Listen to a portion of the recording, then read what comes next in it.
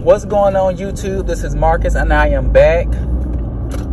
I wanted to come on here and talk about my weekend. For those of you all who don't know, if you don't follow me on Facebook, Saturday we had the funeral service for my Nana, who passed away on the 12th.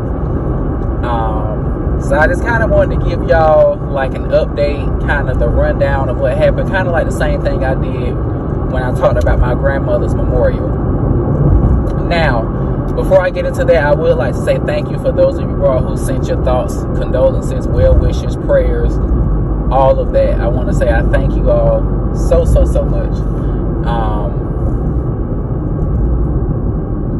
Grief is hard enough to deal with as it is, but when you are hit with grief again while you're still dealing with the first grief, it can be a lot. So thank you all for your thoughts and your prayers. So we ended up having my Nana's funeral at the same funeral home that we did my grandmother's memorial service. Now, her funeral service, there was a more steps that went into it because of the fact that she had an actual funeral, whereas with my grandmom, she requested to be cremated. And so, you know, there was no viewing or no burial or anything like that. Overall, it was a very nice service. I want to give a shout out to the funeral home because they made her look she looked very beautiful. Hair, the dress she had on, makeup, everything. They really did an amazing job because, you know, sometimes, you know, we've seen and heard stories of, you know, funeral homes not making people look the way they're supposed to look. Now, also, along with I think I talked about this in the video as well, but along with my grandmother passing away in January, the former church that I went to, the mother of the church had also passed away like 2 weeks after my grandma passed away. And I wasn't able to go because I was still on the probation period at my job, so I couldn't be, you know, calling out and stuff like that because for whatever reason they had her funeral during the week. Ooh.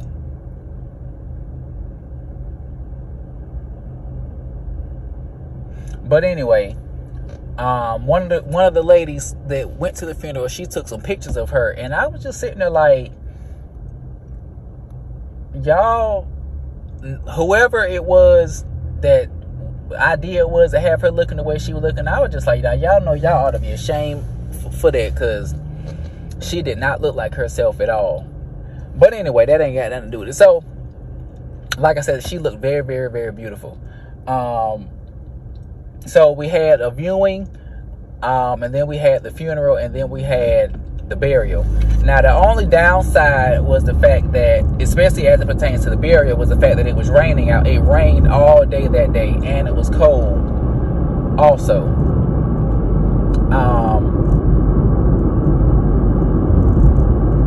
I would also like to say that I'm glad that everything went smoothly because my dad's side of the family can be kind of crazy. And so I'm glad that nobody, you know, like showed out or anything like that. Well,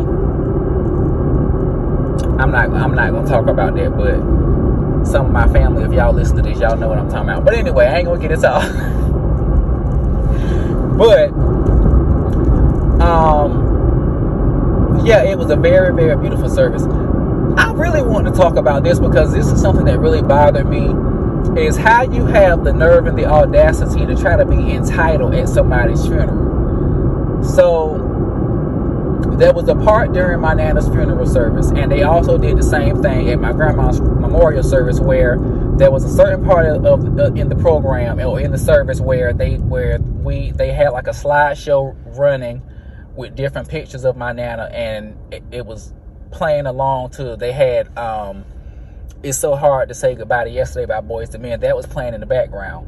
Now,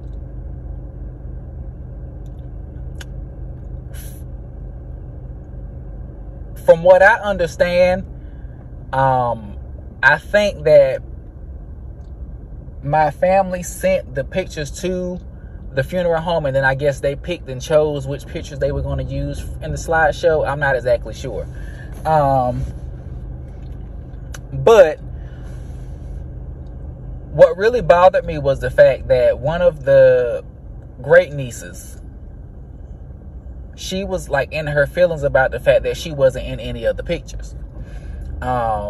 You know, we were just sitting there watching the slideshow, and this was before. And one thing I didn't understand is that if you had a portion of the service where you were going to do the slideshow for everybody to see, then why were y'all playing the slideshow before the service? But anyway, so, you know, we was all sitting there waiting for the service to start, and one of the cousins was like, I'm not in any of the pictures. And her mom was like, really? And her mom was like, you know, I sent the pictures, I don't know what happened, you know, yada yada. And she ended up having like a breakdown. And I'm just like, there's plenty of people, family members in here that I'm pretty sure submitted pictures, and the pictures didn't make it in the slideshow. I'm just like, girl, like, how you got the nerve to be in your feelings or feeling some sense of entitlement, like you just have, like you just had to be in the slideshow? Because I'm like, when my grandma had her memorial service, I think all of the pictures that they sent, that they put in the slideshow, I think it was all pictures of her by herself. I think there may have been one picture with her and her siblings, but like, I think they were all just her by herself. Like, there wasn't a picture with her and my mom, or her and my aunt. But none of us was sitting in there like, I can't believe, like, you know, where's my picture at? Because if I'm not mistaken, I think I submitted a picture. It's a picture that I have of me and her when I graduated college. I think I might have submitted that picture, but I don't remember. But like I said, none of us was sitting in there like, where's my picture at? Why am I not in none of the pictures? It was just like, this is about grandma. This ain't about us. So, but yeah, after that, she ended up having a breakdown, crying. I was just sitting there like, girl, like, you're not in the pictures. Like, it's fine. Like, you still have whatever the picture was that was submitted. You can take the picture and print it off and hang it up at your house. If it was that serious for you and her to have like. So that was one thing that ticked me off. The second thing that ticked me off, one of the pictures, so my brother, when he was in college, they had like a big thing, because he plays football, so they had like a big thing at one of the football games for all of the people on the team who were seniors, where like all the family came and we would walk the field with them or whatever. You know, there was a lot of pictures that were taken, and one of the pictures that was taken was a picture of my brother, my nana, and my grandma all in the same picture. And so when the picture came across the slideshow, now I didn't know that this was said. My mom brought it up after the funeral, but she was like that somebody was asking who the other woman was in the picture, and one of the cousins was like, that's her mom, talking about, or he was like, that's such and such mom. Y'all don't need to know my mama name, but they was like, that's her mom. And then my mom said that the person asked, well, whose funeral is it?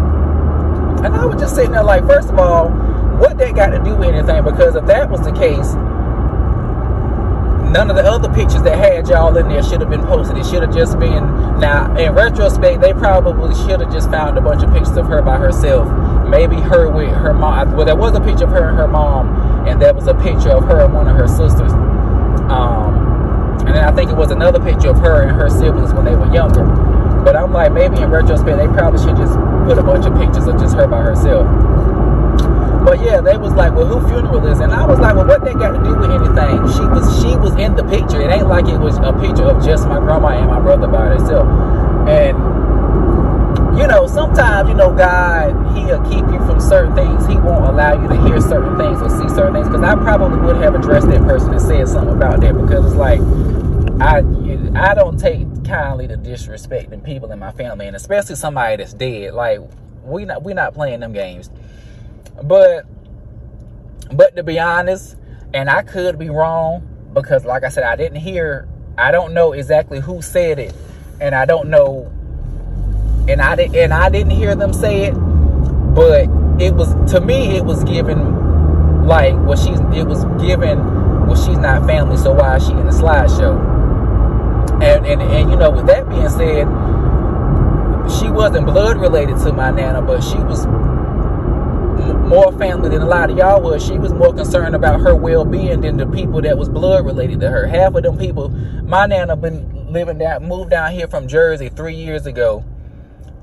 Half of them, and a lot of them people, a lot of her family that lived down here never came to see her unless they wanted something, or unless it was, you know, if we was having a cookout or if something was going on, they would show up. But like, none of them would just come to see her, just because, except for one of the cousins.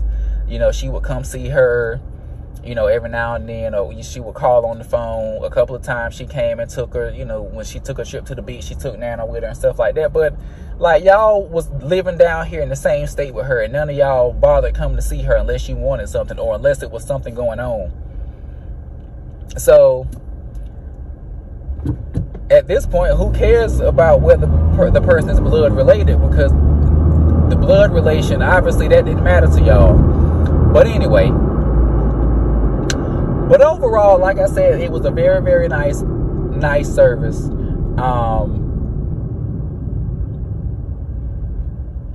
It was something else I was going to address, but I'm going to leave that alone. But anyway, that's all I want to really come on here and say. Again, I want to say thank you for your thoughts and your prayers and your well wishes. All of that. Continue to keep my family in prayer, especially my dad. Thank you all for tuning in. Be sure to like, comment, and subscribe to the channel. And I will talk to y'all later. I'm sorry, y'all. I had to come back. Now, I don't know. I want to talk about this repass. Now, I don't know the conversation that was had with my dad and the rest of the family. What's up, babe? But anyway, the conversation that was had between my dad and the rest of the family. But that was one of the most ghetto repasses I've ever been. Well, I ain't been to a whole bunch of funerals, but that was a ghetto repass. So first of all,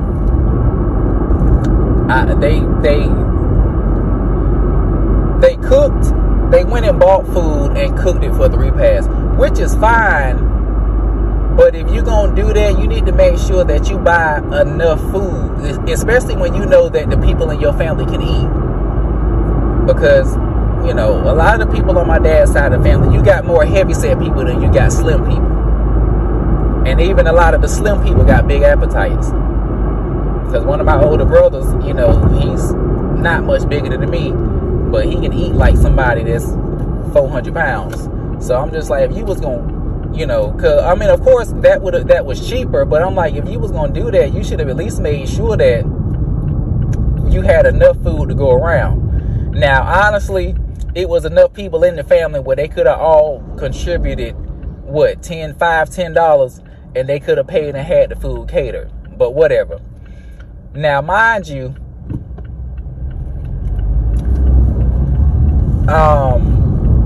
and here's the thing that was really ghetto to me. They must didn't have nobody coordinating the repast, because I know when we had the repast for my grandma, my uncle made everybody stand outside until the family showed up, the children and the grandchildren. When we got there, because we went back to my grandma's house and some people changed clothes or whatever, but when we got there, my uncle had everybody standing outside. He didn't let nobody go in there until we got there. Well, I think there were some people sitting down, like I think some of the older people were already sitting in there, but nobody ate until we got there. And when we got there, we was the first ones to eat. Tell me why by the time we got there, because I rode with my dad and my mom and my nephew, I think, and my sister and all of them, they went ahead of us. But tell me why by the time we got there, most of the food was already gone. When we got there, people sitting around eating, drinking, conversating, doing whatever. I'm like, nobody should have had a plate in their hand until my dad got there. He was the only child. So how y'all get there? We get there and the food is gone. Or somebody should have at least thought to put a plate up for him so he would have had something to eat when we got there. Like that was ghetto to me.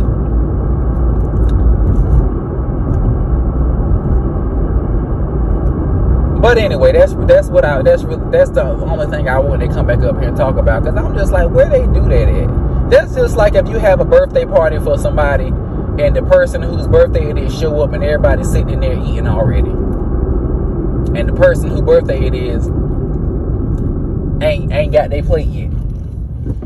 I was just like, where's the coordination at? Because this ain't it right here. But anyway, so now I'm done for real, y'all. Y'all leave your thoughts and comments down below, and I'll talk to y'all later.